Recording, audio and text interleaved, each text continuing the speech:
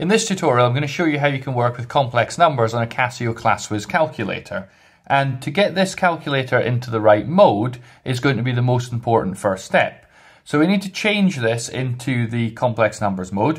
So we're going to press menu and then select option 2, and that will put you into the complex numbers mode and allow you to access the number I. So let's do an example of something that the calculator can do. So we're going to multiply two complex numbers together. So we're going to do 3 plus 2i multiplied by 4 plus 3i. And to do that, we're going to start with a bracket. Then we're going to do 3 plus 2, and then I is on this ENG button. Close the brackets, simple multiply sign, it just works as normal. Then 4 plus 3i, and then close the brackets, equals, and it will multiply that complex number for you. If you want to do a division of a complex number, so let's look at another example. So say we want to divide 3 plus 2i and 4 plus 3i. What we can simply do is just type that in, like so, and just press equals, and it will do the calculation for you. And it will present it in terms of a fraction automatically, and if you press the S to D button, you can get it in decimal form as well. So that's the simple operations. Some other useful things that you can do is you can find the argument of a complex number. Say we wanted to find the argument of 3 plus 2i. What we can do is select the option menu, and then on option 1 we have argument, and we can do 3 plus 2i and then equals, and it will find the argument for you, so that can save some time.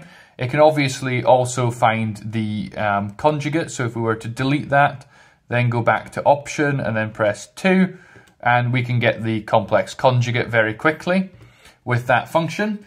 The other really useful thing it can do is it can convert between rectangular and polar form.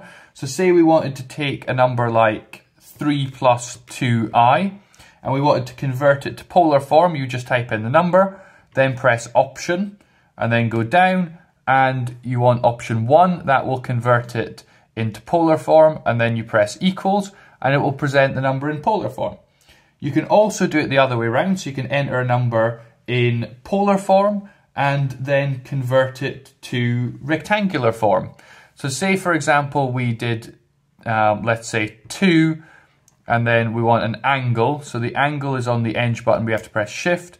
2 at an angle of 45 degrees. Make sure your calculator's in degrees if you're putting in degrees. And then we press option, and we want to go down, and we've got a plus bi, that's rectangular form, so press option 2, and then we can press equals, and that will give you the conversion between polar to rectangular form. The other thing you can do is you can actually find the magnitude or the absolute value of a complex number. So let's say we had something like 2 plus 2i, and we wanted to find the absolute value. We'd have to look on the calculator for where it says ABS, which is on here, so shift ABS, and we get these two lines for the magnitude, and we can put in 2 plus 2i and then press equals, and that will calculate the magnitude. So it's squaring, summing, and square rooting for you. So that's all of the key features of this calculator for working with complex numbers. If you found this useful, please like and subscribe below. And finally, thank you very much for watching.